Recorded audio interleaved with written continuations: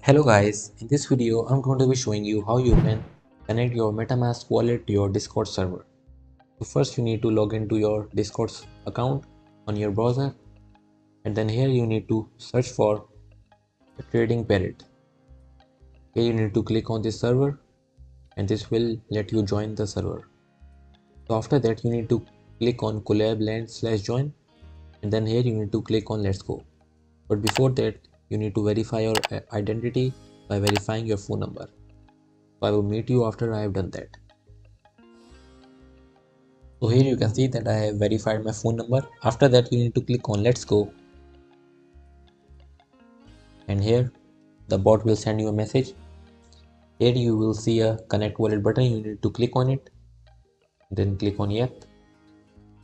This will open up a new window. Here you need to select Metamask,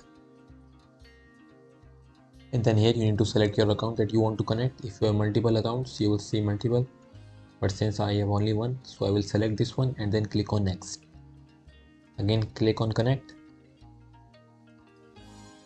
Then you need to verify your wallet. Click on sign message, and then scroll down and then click on sign. And there you go. You have successfully connected your Metamask wallet to your Discord server. So I hope you found this video useful. Please hit the like button and don't forget to subscribe to our channel. And I will see you in the next tutorial.